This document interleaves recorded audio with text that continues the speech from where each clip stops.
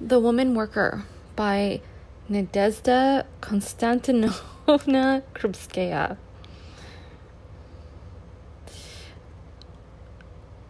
This is a foreword. N.K. Krupskaya and the Woman Worker. Nadezhda Konstantinovna Krupskaya, who lived 1869 to 1939, has been overshadowed as a revolutionary and essayist in the popular perception by the figure of Lenin, and unfortunately became known by many simply as Lenin's wife. Despite her outstanding record as an educationalist, Krupskaya's writing remains neglected in English. She served from the first days of the revolution, firstly from November 1917, as deputy to Anatoly Lunikarsky, People's Commissar of Education and Enlightenment, where she took responsibility for adult education and developed the Soviet library classification system. The main Department of Political Education Work decreed on November 3, 1920, that all libraries would form a joint library network, and on January 21, 1921, made the decimal classification of the International Bibliographic Institute obligatory. From 1920, she became chair of the Education Committee and was Deputy Minister of Education of the USSR from 1929 until her death in 1939. She also played a leading role in founding the communist youth movements, Komsomol and the Pioneers. The Woman Worker, Krupskaya's first pamphlet, was written in Siberian exile, where she had joined Lenin, following their arrest in 1896 and sentencing to 3 years internal exile in Shushenskoye. Krupskaya and Lenin married in July 1898. Krupskaya wrote The Woman Worker in 1899 under the pseudonym Sablina, one of several she used before the Bolshevik Revolution. Other pseudonyms she employed included Lenina, Artemanova, Wangina, Rybkina, Katya, Frey, and Galilei. Following his release from Siberia, Lenin left for Munich, where Krupskaya joined him in 1901. They arrived in London in April 1902. Krupskaya recalled in Reminiscences of Lenin in 1933, "The immensity of London staggered us. Although the weather was filthy the day we arrived, Vladimir Ilyich brightened up at once and began to look around at this citadel of capitalism with curiosity. Plekhanov and the editorial conflicts for the moment forgotten." The Iskra group gathered around Lenin, and Krupskaya found an editorial office with the Social Democratic Federation's 20th Century Press at 37 Clerkenwell Green. Today, visitors to Marx House can still see the office where Lenin edited Iskra, the newspaper of the Russian Social Democratic Labor Party. Krupskaya recalled, "We were in the habit of going for rambles in the suburbs too. More often than not, we went to Primrose Hill. It was the cheapest trip, the fare only costing 6 pence. The hill commanded a view of almost the whole of London, a vast smoke-wreathed wilderness of houses. From here we took long walks into the parks and country lanes. Another reason we liked going to Primrose Hill was because it was near the cemetery where Karl Marx was buried. We used to go there." The Woman Worker was originally published and circulated in 1901 before being banned following suppression of the 1905 revolution. It was republished in 1925 with a new preface by the author, which is included in this translation. Its significance stems from being the first Marxist work on the situation of women in Russia. The author analyzes in some depth the causes of women's lack of rights under Tsarism. She calls on women to join the ranks of fighters for a better life, as equals and alongside men workers. "The woman worker is a member of the working class," she writes, "and all her interests are closely tied to the interests of that class." Krupskaya vividly describes the plight of peasant women in the family, their powerlessness and wholesale dependence on the husband. The woman is brought into the house, she writes. That is why the person of the woman is rated so low, and why, according to peasant custom, the woman is seen as property, which is valued in the main only for her capacity for work. The Woman Worker continued to be published in Soviet times in the first volume of Krupskaya's complete works, published in 1957 by the Academy of Pedagogical Sciences of the Russian Soviet Federative Socialist Republic, and republished in 1964. The work has recently been included in Krupskaya, Nadezhda, Konstantinovna, autobiographical articles, pre-revolutionary works, 1899 to 1917, Moscow, 2014, blah, blah, blah. In other words, The Woman Worker, though never lost, was neglected and has not been published separately since 1925, but solely as part of anthologies of Krupskaya's writing. While short extracts have been translated in English in the context of debates on prostitution, for example, the whole pamphlet has never before been translated into English, in common with many other works by Russian revolutionaries. A 1901 first edition of The Woman Worker, signed by the author with her pseudonym N. Sublina, went for sale recently at auction for 6,000 rubles, which is 80 pounds.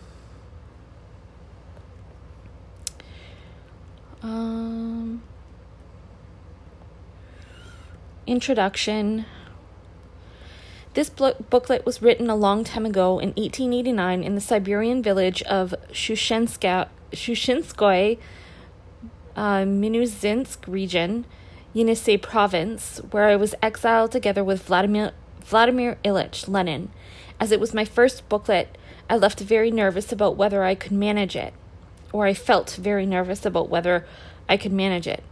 Vladimir Ilyich encouraged me. At that time, the booklet could not be published openly, as one would be arrested for it. It could only be published in secret, illegally. In 1900, together with Plekhanov, Axelrod, Zasilich, Martov, and Potrasov, Vladimir Ilyich went abroad to edit Iskra as a national newspaper for illegal distribution inside Russia. I remained exiled in the town of Ufa. Vladimir Ilyich showed the manuscript of The Woman Worker to Vera Ivanovna Zasilich, an old revolutionary whom I liked very much, and whose judgment I respected.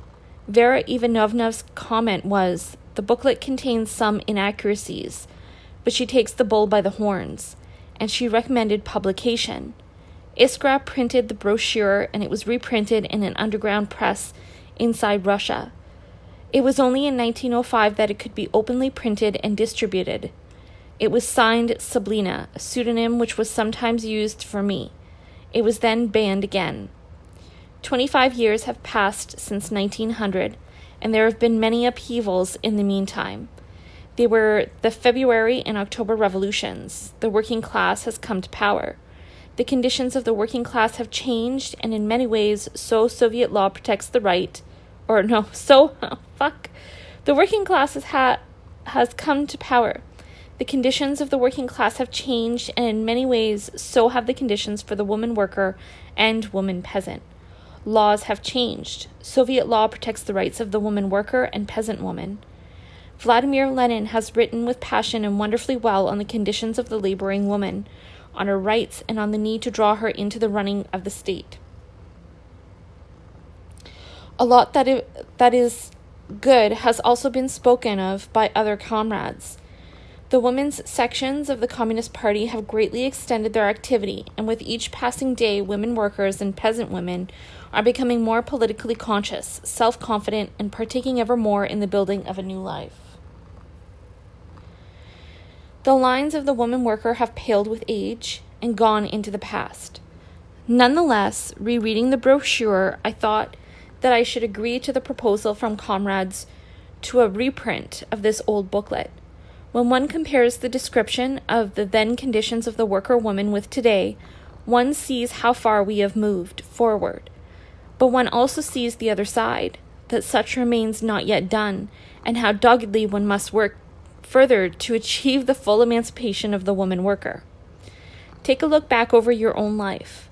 at the life of the women workers you know, and you will say in the words of Nekrasov, "Oh, but a woman's lot is hard. Scarcely can one find a tougher lot than the woman's." Whether in the village or in the town, the working-class woman remains an eternal, perpetual worker. To her falls not less, if not more, work than to the man. She shares the same poverty, undernourishment, and loss of sleep, but finds more grief and humiliation. Nekrasov has a poem to whom in Russia is it a given to live well. In it, a peasant woman, when telling of her bitter life, said a woman once told her that a pilgrim disclosed the keys to happiness for a woman, for the joyful happiness of freedom were forgotten and lost by God himself. Lost! Just think of it. A fish swallowed them. As to what fish it was that swallowed those precious keys and in what seas it wanders, God has forgotten. The peasant serf woman could only complain and live in hope that perhaps God will remember where those keys are hidden.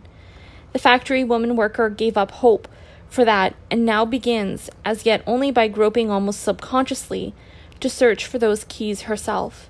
As to where the woman should look for those keys, the keys to happiness, for the joyful happiness of freedom, that is exactly what this booklet is about. We will examine the conditions of the woman worker, the peasant woman engaged in home working, cottage industry, or in factory or workshop.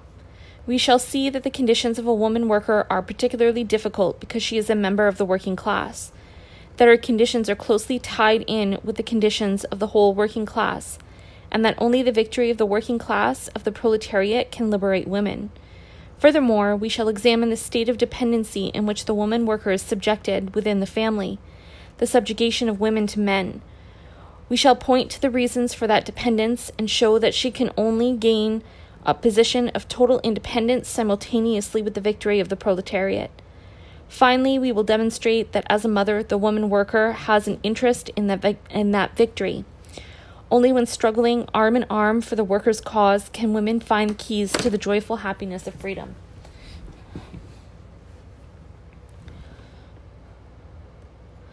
One, woman as a member of the working class. Let us examine the conditions of the woman worker, starting with the peasant woman. She has to tackle all kinds of heavy field work, with no let-up day and night at harvest time, as in many places. Women plow and harvest alongside men.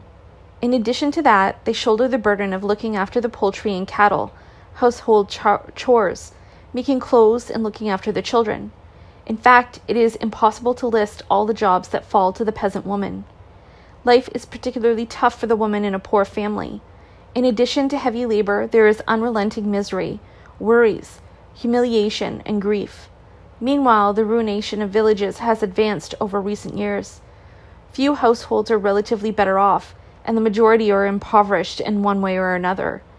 Even those that were middling are becoming poor. People are growing shorter, weaker, aging earlier year by year, and the number of households that are without a single horse or with only one is on the increase.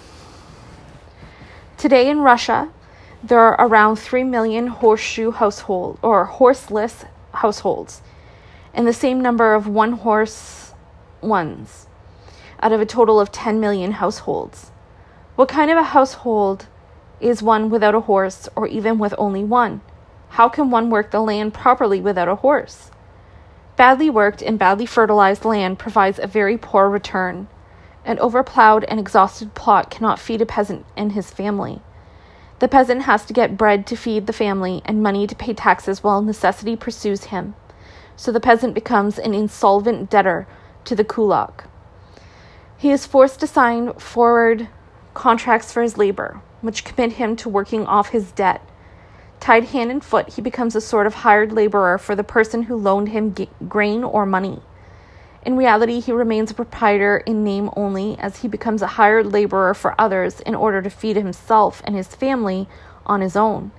And he lives no better than a hired laborer, eating only bread and half-starved at that.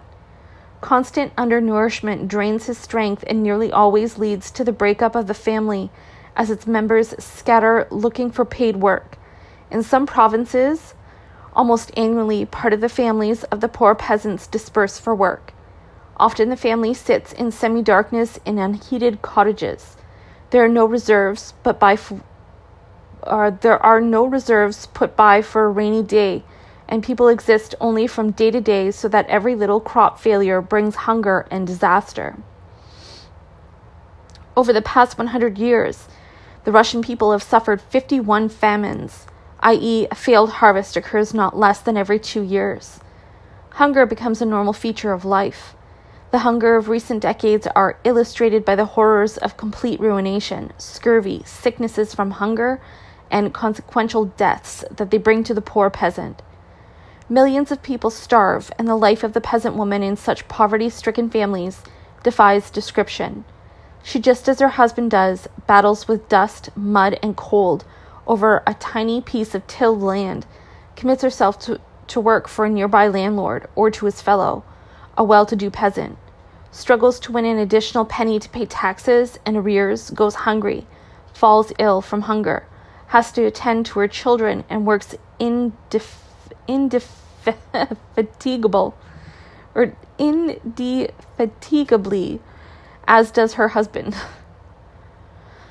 The woman welcomes almost any earnings on the side as a day laborer and goes on foot to other provinces in search of work.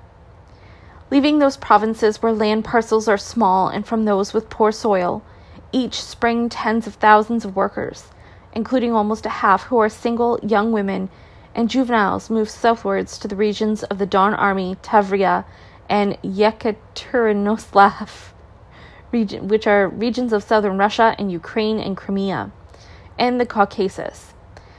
They go on foot, subsist virtually on what they can beg, wandering from town to town until they find work.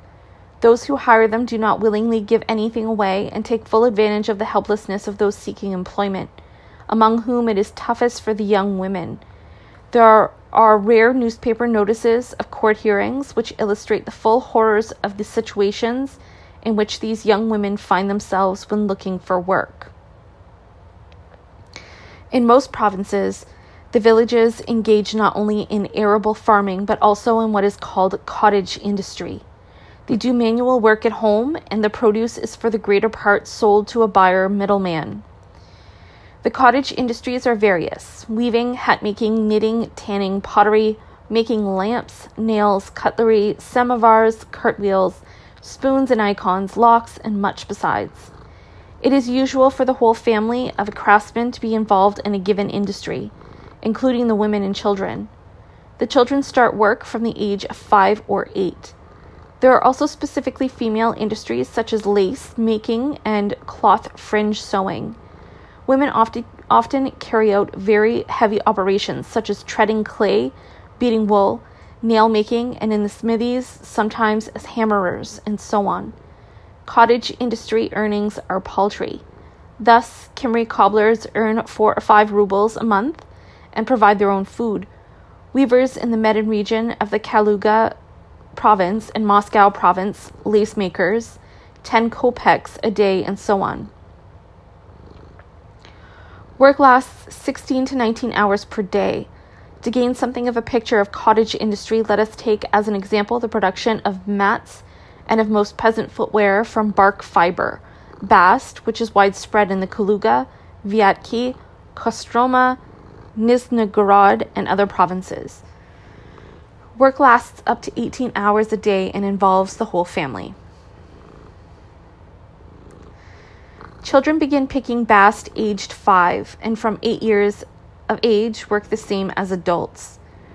The winter season lasts 6 months, during which a fit group of 4 earns 20 to 25 rubles. By springtime, the bast workers are so weak that they stagger around like drunks. The sad and degraded condition of the home-working locksmith from Pavlov village, rushing about from buyer to money lender and back again, best characterizes the Pavlov village custom of pawning wives.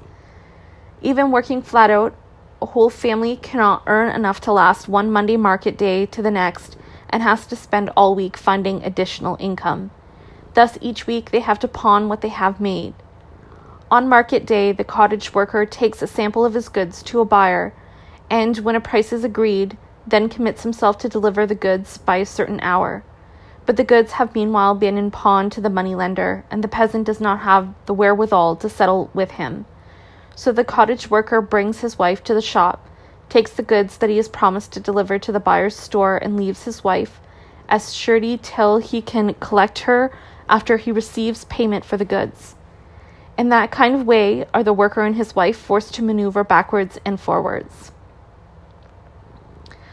With each passing year, an ever-increasing poverty drives the peasant cottage worker to the town.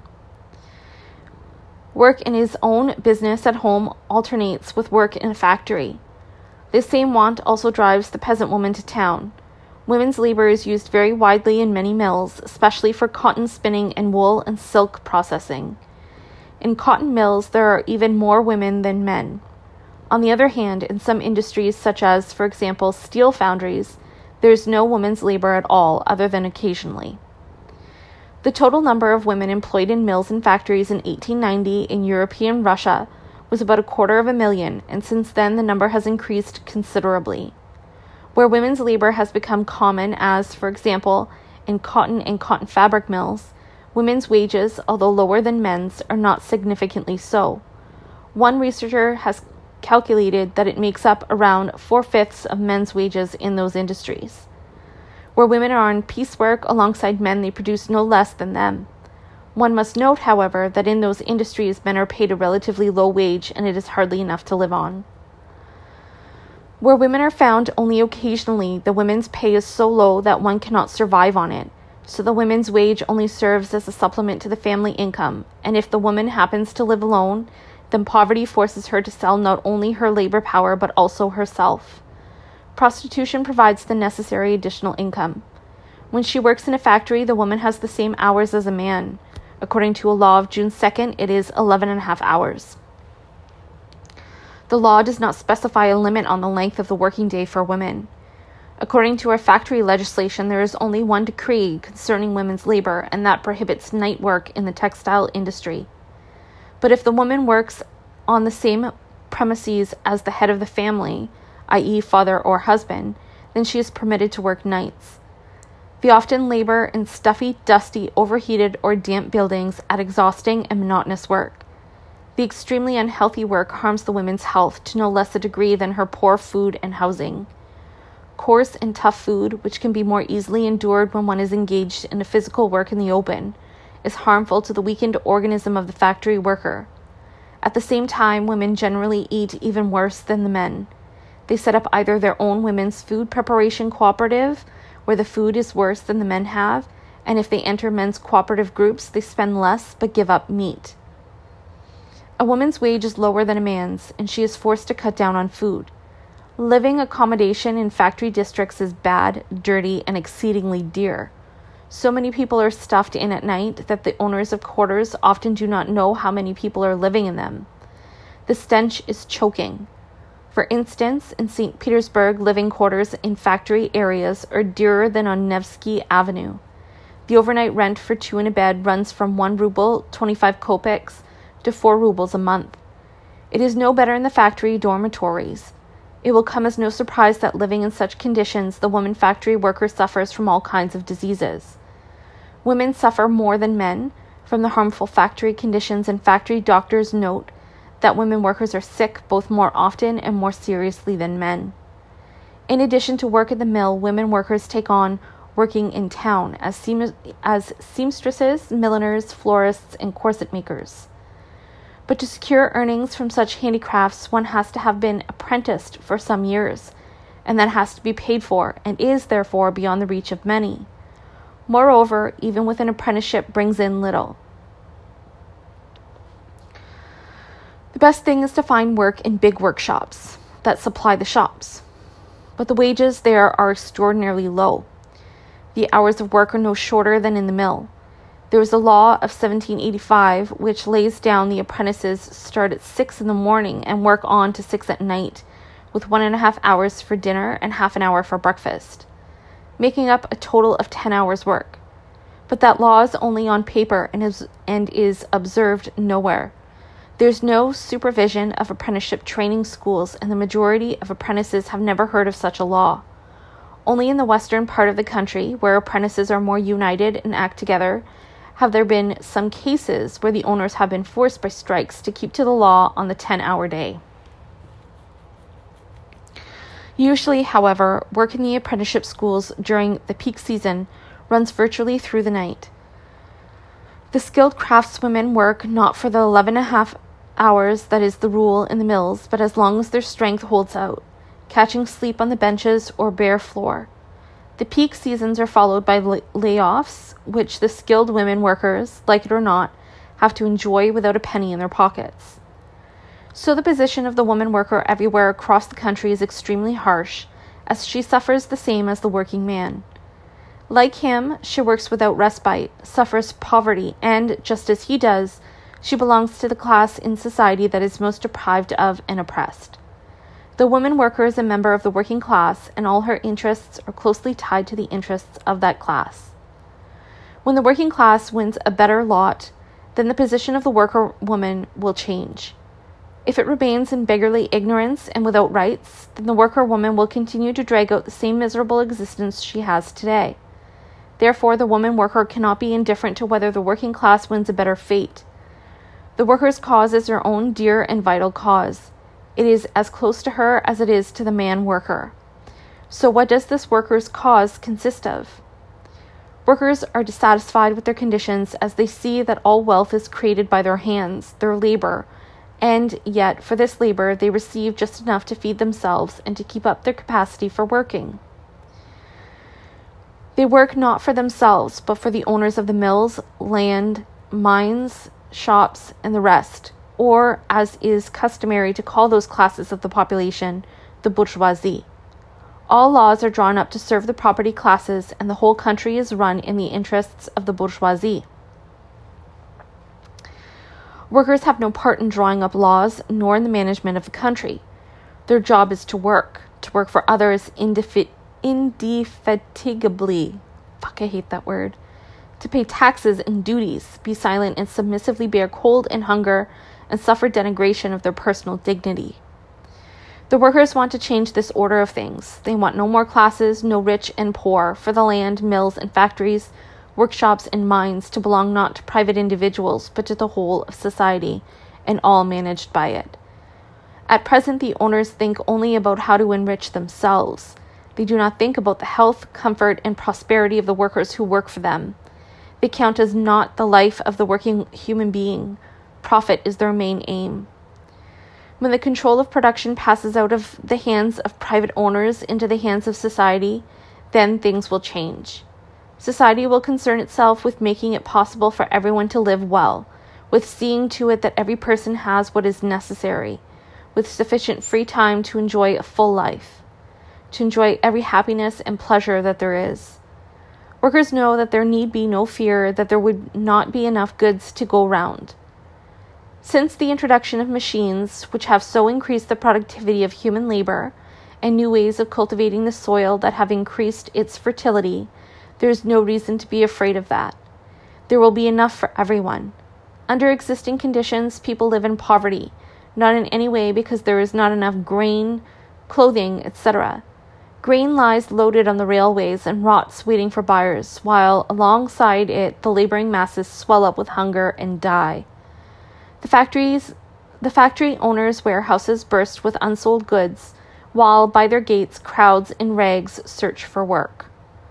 When production is managed by society, everyone will have to work, but labor will not be as arduous as it is today, as everything will be done to lighten the unpleasant aspects of working, and it will not be in stuffy, stinking, and infected factories, but in well-lit, spacious, dry, and well-ventilated buildings.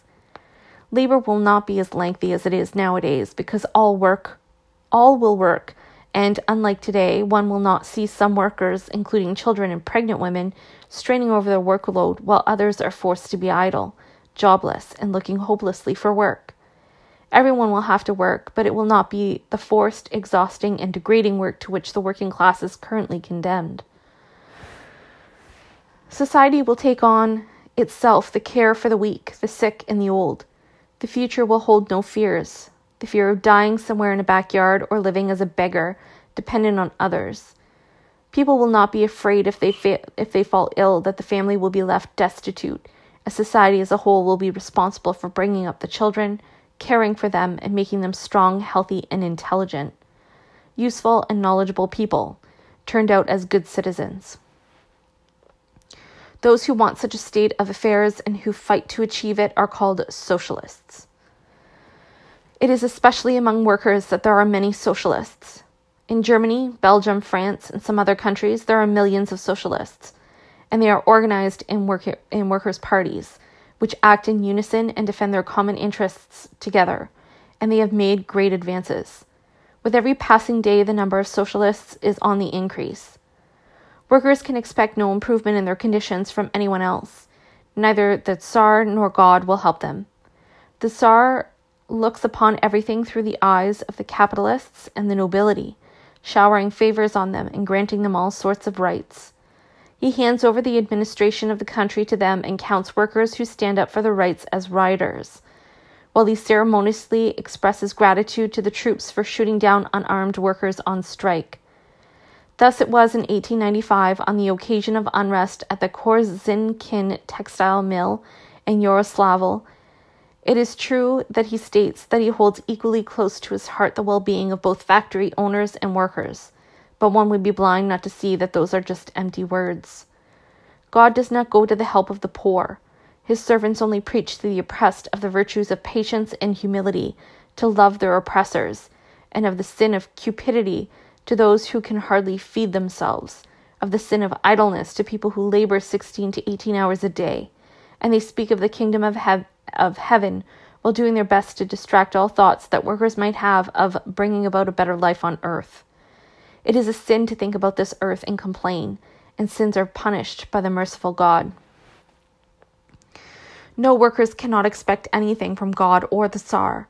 It is also a waste of time to expect the capitalists to change their minds and stop exploiting them, just as it would be to wait for wolves to stop eating sheep or for birds to give up catching insects. Capitalists live by exploiting labor power and will never give up exploiting. The workers of all lands know that they can rely on none but themselves, that they themselves must win a better fate on earth, that each on his own is completely powerless and defenseless. But once united all together in a huge army, they are a power which no state can withstand, a power that will come into its own. The more the workers act in concert, the more forcefully they fight for their rights, the clearer they come to appreciate the line of march and recognize their objective, the greater the power they will represent. It is not by chance that the words proletarians of all lands unite, and one for all and all for one are repeated at workers' gatherings. The workers have to carry out a long and determined struggle. Every step forward has to be fought for. At first, workers fight for demands that are closest to them, for pay raises, a shorter working day, the removal of all manner of abuses that forbid them to strike, hold gatherings to discuss their affairs and to form unions. They are not allowed to write to newspapers about their needs and demands. In all confrontations between bosses and workers, the government takes the side of the bosses. Workers realize that for them to have proper organization to struggle with the factory owners, they need the freedom to strike, to hold meetings and to form unions, to have freedom of speech and of the press. Yet they also see that top civil servants always take the side of the exalted and the rich, and will always frame laws against the workers, to keep workers in the dark and in ignorance. They impose every fresh taxes and deductions. All this will continue until the workers, through their elected representatives, have their say in drafting the laws and in running society. The workers therefore demand that the country be ruled according to laws that are passed by a parliament, an assembly of people's representatives, that the officialdom that manages the country has to account to Parliament for their actions, so that no taxes or other deductions can be levied on the people without the approval of Parliament, and that Parliament decides on the use of the monies collected from the people. Workers demand universal and equal suffrage, which would allow them to send their own representatives to Parliament. In a word, workers demand political freedom. Without political freedom and without participation in the running of the country, the workers will never be able to attain their cherished goal of a socialist order of society. Therefore, workers of all countries strive for political freedom, and there are already parliaments in all European countries where workers have a certain say in the running of those countries. Albeit in many countries that participation is still very weak, but only in Russia is there no participation. Only in Russia are workers and all other ordinary inhabitants completely removed from taking part in the formulation of laws and in the administration of the country. As everything is decided by the Tsarist officials who are answerable only to themselves, in those countries where there is a political freedom, workers are organized in parties and have already been able to achieve much, and workers' conditions are much better than in Russia. In Russia, the struggle for the workers' cause is only just beginning, and a workers' movement is embryonic, but in all corners of Russia, today the fires of struggle have been lit, and with each year that passes, the workers' movement will grow and strengthen.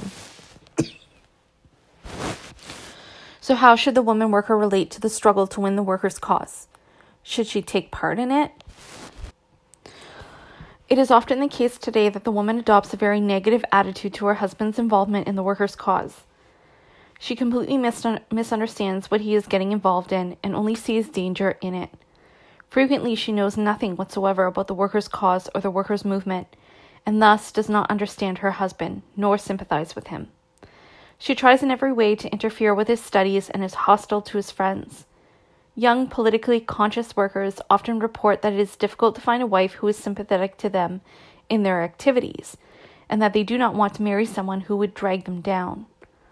One also finds among politically conscious men workers some who think that women should not get mixed up in the struggle for the workers' cause, that it is none of their business, and that it would be much better if only the men carried on the struggle. That is a mistaken approach.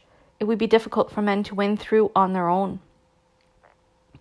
If women do not join the workers' movement, if they are hostile towards it, they will always be standing in its way. Let us say the men workers organize a strike and the employer is ready to concede, but women offer to take on the men's jobs. The strike is then lost. Who knows the extent of harm that women who are not organized, who do not participate in the workers' movement, can cause? Stopping women joining the struggle is the same as leaving half of the workers' army unorganized. Most politically conscious men workers understand that it is essential that in the struggle for the workers' cause, women go hand in hand with the men to increase the numbers in the ranks of the militant workers' army and to tighten the ranks of the workers to attain victory. And the women will not be left out.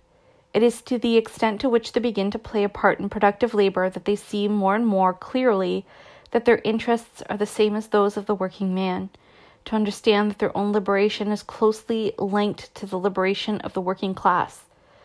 They see that they have no choice but to struggle for the workers' cause. In the western part of the Russian Empire, the most politically conscious women workers are already affiliated to the movement. They help the men workers in their struggle and attentively follow what is said and written about the workers' movement. They take part in mass meetings, celebrate May Day, and become organized and found their own women's newspapers. The women's movement is growing year by year. In some parts of Russia, women are also beginning to take part in the struggle. As an example, we can mention the women's strike at the Lafremy tobacco factory in St. Petersburg in 1895. The Brest-Litovsk and Belostok wrappers and cigarette factories in 1897, and more recently, the Katz cigarette wrappers factory in Kiev. The hosiery workers in Vilna, and strikes in Riga and Surpakov at the Konshin works, and others. Besides those, women and men usually walk out simultaneously at cotton weaving and spinning mills. 2. The conditions of women workers in the family. Of course, women workers suffer not only because they go out to work, but also from being women, from being dependent on men. From the earliest age, the peasant girl works in her parents' family as a laborer. She is regarded simply as the property of her parents, who can make her work from morning to night, can send her out to work and take away all her earnings. To see just how widely the view of the peasant girl as the property of her father can be shown by the following. For example, there have been a number of cases where a village community has forbidden a girl to marry until her father has paid off the arrears on his debts. In such a case, the person of the girl counts as nothing, as she is simply seen as property that can be held for debts. A girl is often married off to a person that she doesn't even know. The ritual of lamentation that survives everywhere and is acted out as the party for girls on the eve of the wedding points to how little happiness awaits her. When a bride is chosen, the main qualities sought are that she be healthy, works well, and is strong. Is strong. Fucking cat. When a bride is chosen, the main qualities sought are that she be healthy, work well, and is strong, agile, and hardy. The girl leaves her father's family for that of her husband. There, as before, she works without respite, and, as previously, she remains a dependent. It does happen, of course, that the man and woman get on well and come to love one another, but even then the woman is not protected against what is known as the husband's teaching. The peasant woman who has not experienced a beating from her husband is a rarity, and the woman therefore gets used to looking on beatings as a matter of course, unless the husband is particularly brutal. But even then the woman is not allowed to leave her husband. He has the power not to allow her a passport of her own, and wherever she goes he can have her brought back under guard. How can such a dependent state of women be explained? The man as master gives all the orders about work, and the woman is only there to carry them out. The man decides everything, when to start plowing or sowing, whether to take on such and such work or not, and it is the man who gets the money to pay taxes, and selling grain and cattle is also his responsibility. Seeing to all the finer points about work is up to him. As it is the man who runs the household, it is he who takes part in discussion of all community affairs that are decided at gatherings about the land and taxation share, allocations, and so on. The woman is excluded from all social affairs tied to matters of the house and children. The husband is the head of the family because the whole household rests on him. The husband is the head of the family also because all the property, land, cottage, cattle, and the rest belongs to him. The woman is brought into the house. That is why the person of the woman is rated so low, and why, according to peasant custom, the woman is seen as property, which is valued in the main only for her capacity for work. In those cottage industries where the business is only a supplement to farming, the woman's position is little changed, and although she assists her husband, that does not make her more independent. But where farming retreats to the background and earnings from the cottage handicrafts become the main source of income, when the woman can earn enough to manage a life outside the family, then things change. The woman's voice takes on more importance in the family, and divorce becomes easier. Where a woman, thanks to her playing a part in manufacture, attains independence, she can sometimes obtain a parcel of land, thus gaining the right to possess land fully on the same terms as a man. We see that in those branches of industry where women's labor has become customary, the woman working in the factory is paid only a little less than the man and is able to feed herself. The husband ceases to be her breadwinner. She provides for herself, and sometimes, when her husband is out of work, also keeps him. She works in the factory completely separately and independent of her husband instead of under his command in the way seen in peasant life. All this, that is, a woman's independent work with an independent income, cannot but affect the relations between husband and wife. The wife ceases to be the husband's slave and becomes an equal member of the family. Total dependence on her husband is replaced by equality. It becomes not so easy for the parents to give away in marriage a factory girl who since her youth can earn her keep. She can choose a bridegroom who suits her. Marriages in a factory environment are made more according to mutual agreement than for material calculations. In cases where a husband and wife do not get on, it is easier for them to separate than it was in peasant conditions, as, should they separate, they do not destroy a household business, because each of them can live on their own earnings.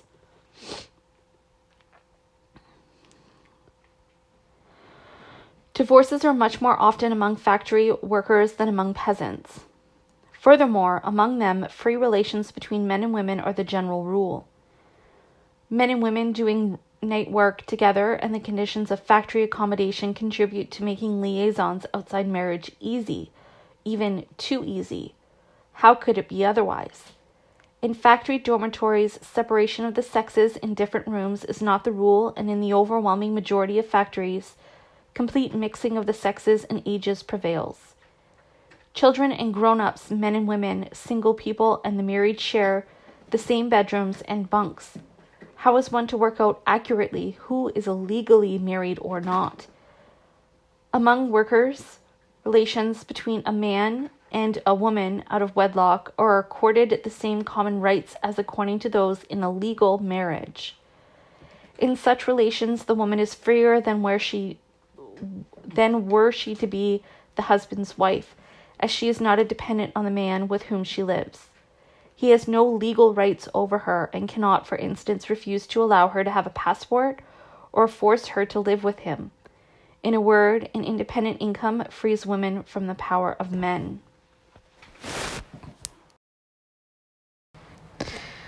But if the woman earns too little to survive on, as women's pay is very low in all those branches of industry where their labor has not yet become customary, as also in some trades, she has to live with her parents or husband. And if she has neither the one nor the other, she is forced to seek additional income from prostitution. As recently as May 1899 in Riga, there was very huge workers' disturbances over this. They started with the fact that women at a jute mill had demanded an increase in rates of pay, and they set off as a group of the governor's office to complain about the factory administration. On the way, the women were halted and locked into the Alexandrov Park. As they were leaving work, men workers from the Phoenix factory and some others began freeing the women by force. The governor called out the army, and from the 5th to the 15th of May, Riga was turned into a battlefield as the soldiers fired on the workers, and the workers responded by throwing stones at the military, smashed windows, and set fires to buildings. But the greatest fury of the workers was directed against the brothels, and 11 of them were destroyed in one night. Why did the workers set upon the brothels? What had that got to do with the strike and the workers' disturbances? What had brothels got to do with those? It turns out that when the workers announced it was impossible for their wives to live on their earnings they received, the authorities cynically told them that they could find additional income from the brothels. In that way, prostitution was openly stated to be the only way in which a woman living only on her own earnings could supplement her miserable pay. Who then can blame a poverty-stricken woman for selling herself, for preferring the only readily available extra earnings to beggarly existence, hunger, and sometimes a hungry death? Bear in mind that there is nothing enjoyable about being a prostitute. One has only to listen to how the well-fed bourgeois and his wife talk with contempt of the depraved factory women and girls, and with what hypocritical disgust these ladies, who have never known poverty, pronounce the word prostitute. Bourgeois professors shamelessly go into print to assert the prostitutes are not slaves, but are people who have chosen to take that road. It is the same hypocrisy that insists that no one prevents a worker from leaving a given factory where it is impossible to breathe. What with the dust, poisonous vapors, heat, and so on, they voluntarily remain working there for 16 to 18 hours a day. But if a woman receives miserable pennies for her work and yet is not always forced to sell herself, and still remains supported by a husband or her parents, she does not have the independence of a woman who needs no one else's support. She still has to subordinate herself to those who keep her as she is unable to do without their help. Thus we see that independent earnings free a woman worker as a woman and make her equal to a man. Only when she is engaged in large-scale industry can she be free. One must, however, note that first of all, there are still comparatively few women earning wages in factory and mill. As we saw in 1890, there were only around 250,000. Today, that figure is certainly much greater, but nonetheless is probably not more than 500,000. Secondly, in many branches of industry, women's labor is paid so badly that the woman worker cannot survive alone on that money. Also, even where the woman for the moment does receive a comparatively good wage, she must be prepared for the eventuality of the introduction of machinery or hold up in production, putting her on the street without a crust. What then? Either she again has to be a burden for her husband or relatives, again becoming a dependent, or get by through prostitution. Only the complete victory of the workers striving to replace the current order by a socialist one can make women completely free. We have already said that under socialism, in a socialist system, all adult and healthy people will work, and it follows that that includes women, excluding, of course, those pregnant or nursing. But in return, all will share the benefits produced. All will be guaranteed the means of subsistence, and it follows that that will apply to women. Women's dependence on men today stems from men keeping women, whether wife, lover, or daughter. When that ceases, women will be free from men. Thus, we see that a woman has a double interest in the success of the workers' cause, as a worker and as a woman. The words "proletarians of the world unite" cannot but meet with a response in a woman's heart. She cannot but join the ranks of the fighters for a socialist system, for a better future. 3.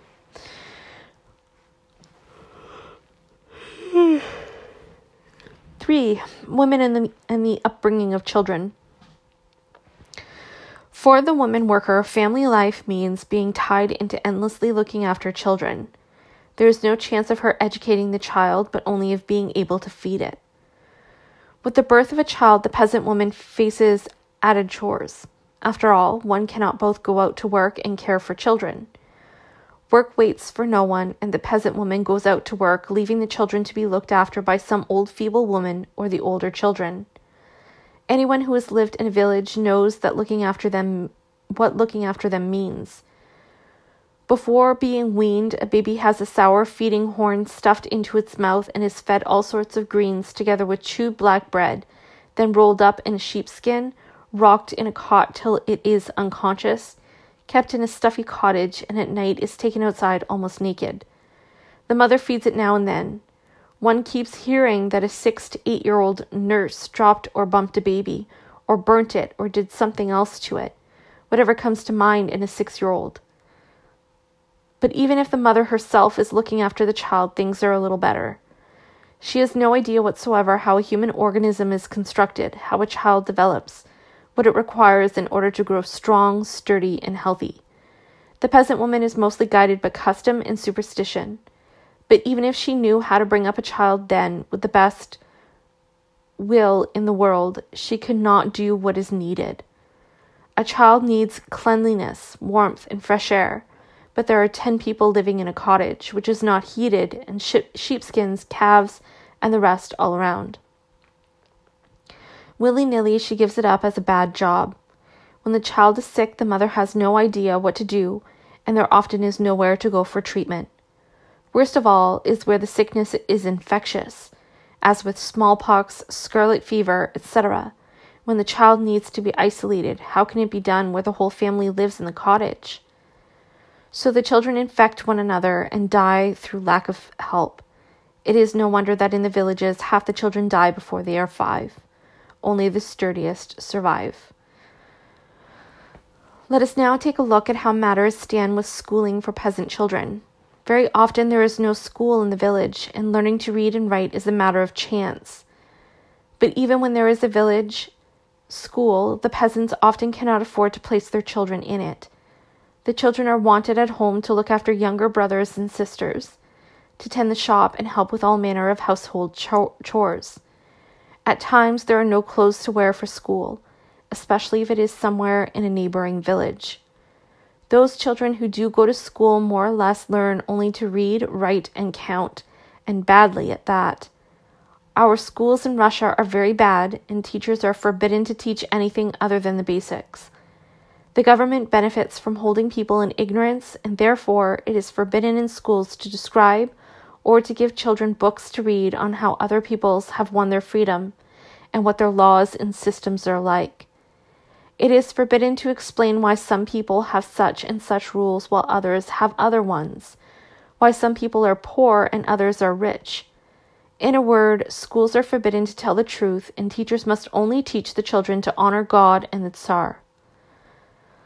The people in charge take great care to it that a teacher does not let slip some truths, and they select teachers from among those who have no understanding of anything. So the child leaves school knowing as little as it went in with. The mother herself is usually unable to teach it anything, as she knows nothing herself.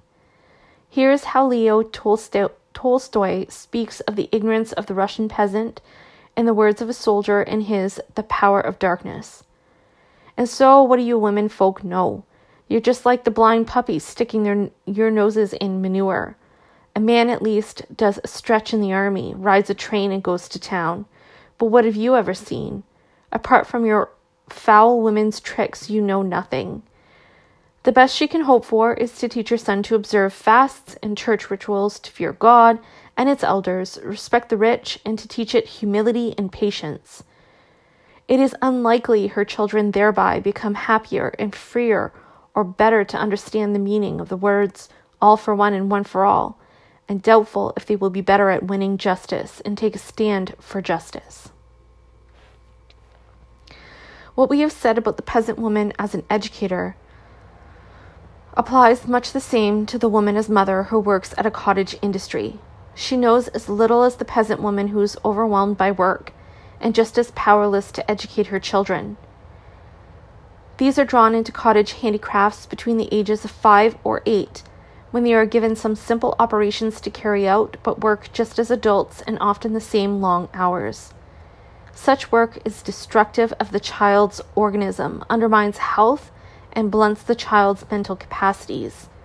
Without any moving about, without clean air in a stuffy cottage, the child grows sickly. Monotonous work from morning to night starves its intellect, does not develop it, and it becomes sluggish and stupid. There could be no schooling of any sort. Cottage workers can only feed themselves more or less when the whole family, the old and children, work without respite. What schooling can there be in these circumstances? The male woman is distinguished by her poor health. A woman's organism suffers more from the harmful conditions of factory work, and a weak or sick woman produces weak children. One piece of research has found when a woman in the match works marries, and women and children make up the greater part of the workforce in them, she becomes a hotbed for a sickly and half-alive generation similar to her own, made all the worse by a number of diseases which lead to an early grave. In our factory legislation, there are no laws that limit or make lighter the work for pregnant women. There is only in the rules governing the custody of and dispensation of monies collected in fines on factory workers stipulation that this money might be used, amongst other things, to pay allowances to women workers in the last stage of pregnancy, and who give up work a fortnight before giving birth. So there is no obligatory payment of benefit, but only wording that such a payment may be made, i.e., such contingency is left fully to the yea or nay of the factory owner.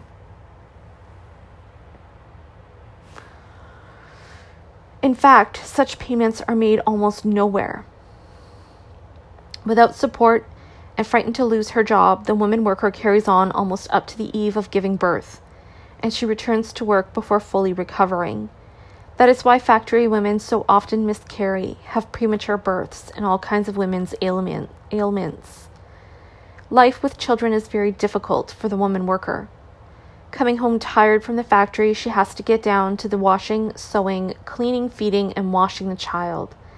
Sometimes the mother is overjoyed if she has a neighbor who gives her the idea of feeding the child a drink made with poppy seeds.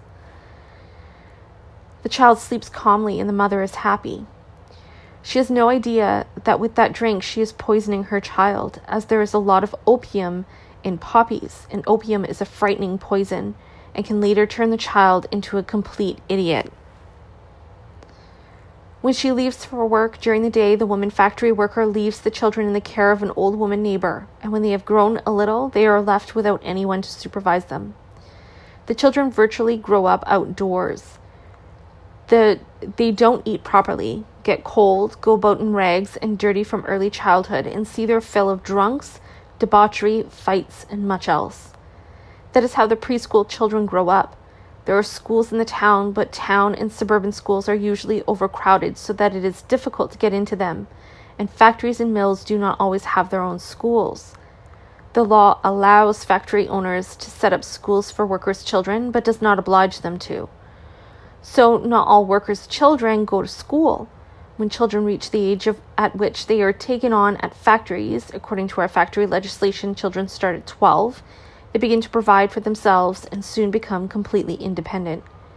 In general, the factory woman worker has a lot of grief with her children, lots of worries, but rarely seeing them, and the children grow up as half strangers to her. If we take into account how difficult it is for a factory woman worker with children, especially if the child is illegitimate and its upkeep falls entirely on its mother, then we will understand why the woman is often forced to hand her children over to a foundling hospital or to a woman who specializes in looking after children. Newspapers sometimes carry stories that in this or that big industrial town an angel's work has been discovered. These are where a woman earns a living by being paid for, bringing up babes in arms, and then through starvation, by feeding them opium and in other ways sends them as soon as possible to the next world, turning them, as it were, into angels. After a court hearing, the maker of angels is sentenced to hard labor. But then, somewhere else, the same conditions give rise to another angel's works. A woman factory worker finds it impossible to feed a child. The same fate also awaits the child of a live-in maid-servant. A servant is not supposed to have a family. All over the place, a condition of employment for servant women is that they are not to have men visitors, and a married woman is taken on reluctantly if her husband visits her. A servant woman with children is never employed. So, by taking up her post, the servant has concluded a forward contract on her entire future. In this, her situation is worse than that of the woman factory worker, as the latter works a set number of hours, and after these she is her own mistress. A live-in servant can never dispose of herself, as all her time belongs to her masters. These usually do not allow her to have any time to spend with children, and therefore, like it or not, she has to surrender her child to a foundling hospital. Thus we see that in most cases the woman worker finds herself in a situation where it is totally impossible for her to bring up her own children properly. She is completely unprepared for the role of bringing up her children, as she does not know what is harmful or good for a child and does not know how to educate it. Without learning, you can't even mend a shoe, as the German socialist Zetkin wrote in her well-known brochure on the women's movement in Germany. Is one really to believe that in order to bring up a human being, one does not need to be properly prepared? But even if the woman worker were trained in the role of educator in her present conditions, it would be almost a waste of time. She would not have enough time, nor the wherewithal by which to educate her children. The only things she can think about is to see to it that her children are fed, clothed, and dressed. Clothed and dressed are the same thing, but often she is not in a position even to guarantee that her children's stomachs are filled, and she is forced to leave them to the mercy of fate. Such is the state of affairs under the present social system. What will the bringing up and education of children look under a socialist system? We have already said that socialists stand for the social upbringing of children.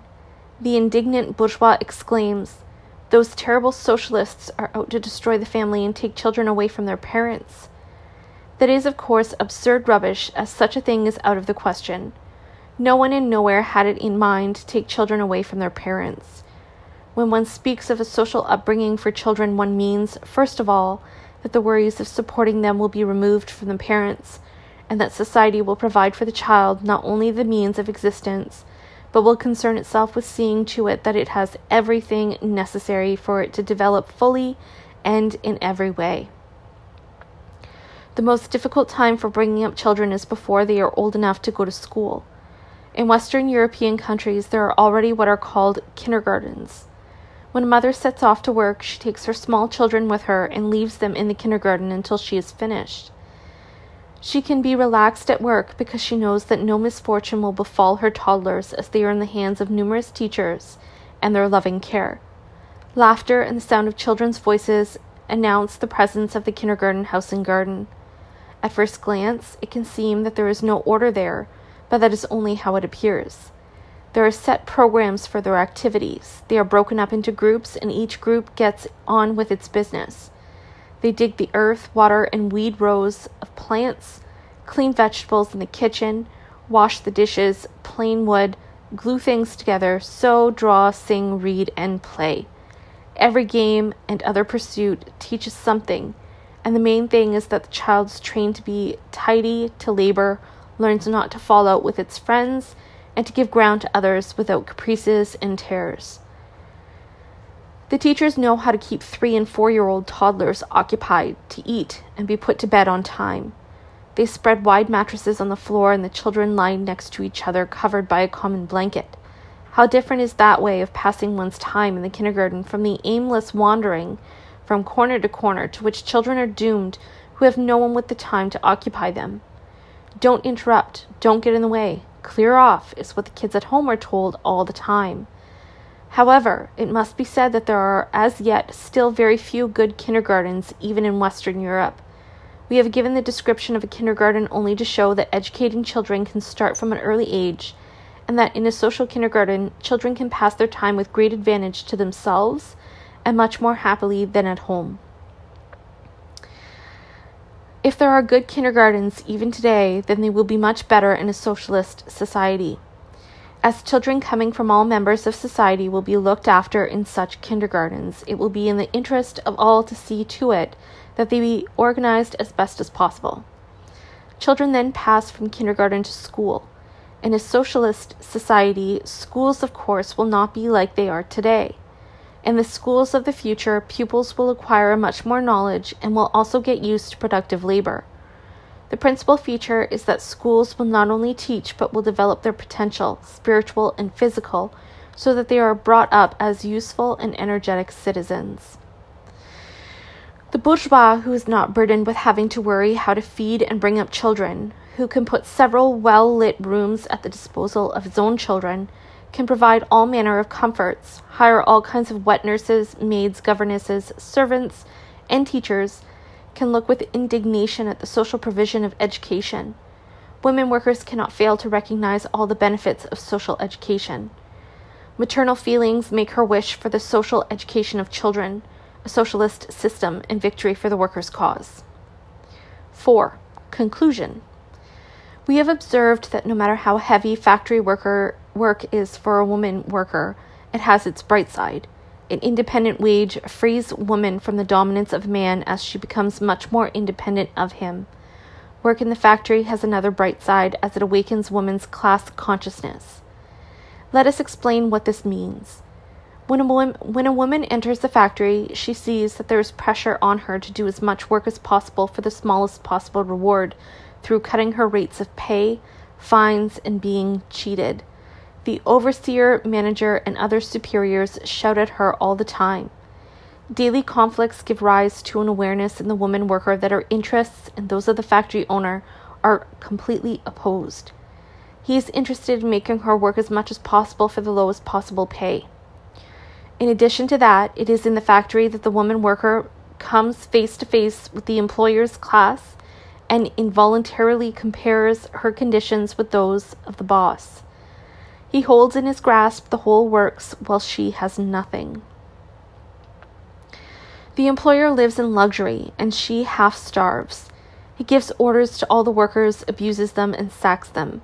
Their fate is in the hands while she lives with the expectation that at any minute she can be dumped on the street. She is aware of her complete helplessness, that she is defenseless against the owner. Every tiny conflict with the overseer or clerk brings up the bitterness of being an oppressed human being, and that makes her indignant. And she is not alone in feeling thus. By her side are hundreds of other women and men workers in the same position as she is. Everything that affects her affects them also. What angers her angers them also. And what is more, she cannot remain indifferent to any offense or injustice meted out to any of her fellow workers. All of this deeply worries her and is clear to her. Little by little, she begins to realize that the women and men workers alongside her are not only fellow workers, but fellows in spirit, and that she shares common interests and common feelings with them. They are her comrades because they are workers. The meaning of the words all for one and one for all become ever clearer to the woman worker. When there are confrontations without management, she sees that her comrades are always ready to back her up. When there are confrontations with management, she sees that her comrades are always ready to back her up, and she is to support them. The same conflicts show her that while she is weak when alone, she ceases to be weak when she acts together with her comrades. She comes more and more to appreciate that unity is strength. Collisions with the police and all kinds of authority, exiling and persecution of workers, the ban on discussing their affairs, the formation of unions make... Fuck off! Collisions with the police and all kinds of authority, exiling and persecution of workers, the ban on discussing their affairs, the formation of unions make it clear that the government is on the side of the exalted and the rich. They teach her the necessity of political struggle and the necessity of winning for workers the right to take part in drawing up laws and in the way the country is run. Little by little, the woman comes to understand that political freedom is required for the working class to win a better fate, and that without the organization of the working class, a socialist system is impossible. So, gradually, class consciousness is born in the woman worker. Of course, this does not all happen in a trice, as years are sometimes needed for this, and not all women working in a factory are able to appreciate their conditions with the same degree of consciousness. But, nonetheless, working in a factory prepares women for the struggle for the workers' cause, just as it prepares men for the struggle. Austrian pastors, Belgian and Swiss Catholic priests, and many kind gentlemen busy themselves with trying to have laws that would ban women from working in factories. They blame factory work for taking women away from the family and argue that it is harmful to women's health. All this is so, but they forget one thing, that women are driven into factories by poverty, and women who are thrown out of factories would have to seek other sources of income. They would turn to taking work home and getting caught up in cottage industries, and be forced to strain themselves even more at such work. Another possibility is that they would have little option but to sell their very selves. Those kind gentlemen are sorry for the woman worker, but they fail to appreciate the position she is in. Neither do they understand the liberating effect of factory work on women. They believe that fighting for the workers' cause is evil, and that it would be much better for a woman to stay at home and take no part in it. Women workers themselves see matters somewhat differently. They speak out against banning women from factory work. Women are usually paid less than men. Therefore, factory owners are very happy to have women's labor in their factories, and sometimes to replace men by women. That is why many men workers would like laws to keep women out of the factories. They see women as dangerous competitors who cut the price of labor as they offer their labor, below subsistence rates. But what would happen if workers won such a ban? Would they be able to take the place of the displaced women? No. The factory owners would never agree to replace cheap women's labors with dearer men. We know from the history of factory legislation that when a law was introduced that limited the use of child labor, the employers did not place child labor with the dearer labor of grown-ups. They introduced new up-to-date machinery with the help of which they could dispense with child labor. It would be the same if any law forbade women's labor. The employers would introduce new machines and the men would have won very little. No, in order to prevent women cutting wage rates, men must not demand... in order to prevent women cutting wage rates, men must demand not laws to keep women out, but to insist on equal pay for men and women. Then the factory owner would have no basis for preferring women's to men's labor.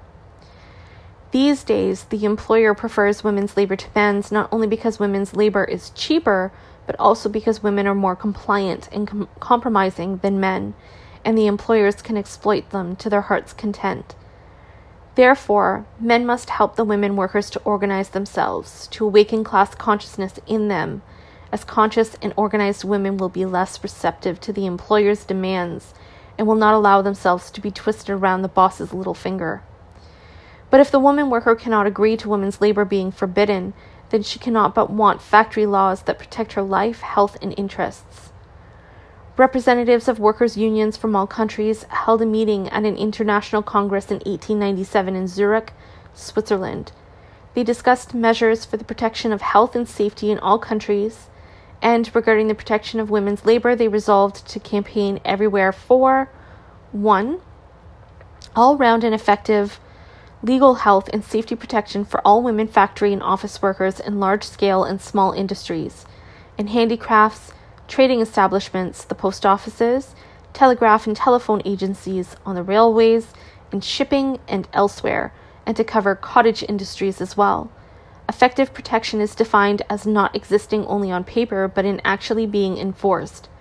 For that to be the case, there must be severe punishment for factory owners who fail to comply with the law, and the appointment of a well-staffed and independent factory inspectorate to ensure implementation of the law. 2. Congress resolved that, above all else, the working day for all women factory and other women workers should not exceed 8 hours and 44 hours a week. Work must end at midday on Saturdays so that women are guaranteed time off work until Monday, a break of at least 42 hours. 3. Entrepreneurs to be strictly forbidden to set women workers in factories and elsewhere extra work to take home after completing their shifts. 4. Around the time of giving birth, mothers may not be engaged in manufacture for a total of 8 weeks before and after giving birth. In all cases, 6 weeks minimum to be taken off after the birth. The law must list those branches of industry in which pregnant women are not to be engaged. During the pregnancy leave, women must receive compensation for loss of wages that is never to be less than her usual wage, to be paid out by the state or the commune. 5. There must be special health and protection laws to cover village women workers and maidservants, which provide protection levels that are no worse than for other categories of employed women. 6. Congress demands that there be equal pay for women and men doing the same work.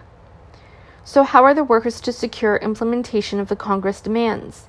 They will be publicly discussed in print and at meetings. The demands will be put into petitions to Parliament, petitions signed by many people, sometimes in their thousands.